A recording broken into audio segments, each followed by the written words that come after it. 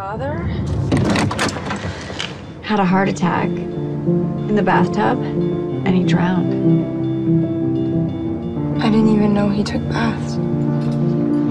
She ruined the place.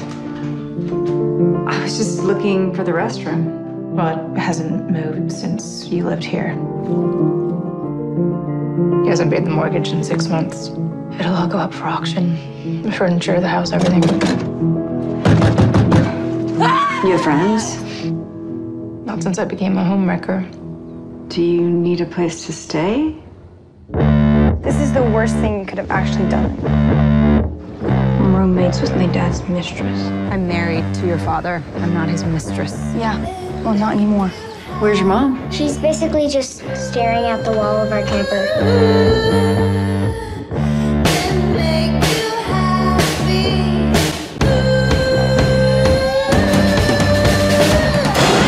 I'm a broke widow without a single marketable skill. I live with my husband's ex-wife and, oh, special hobbies, drinking with his teenage dropout daughter.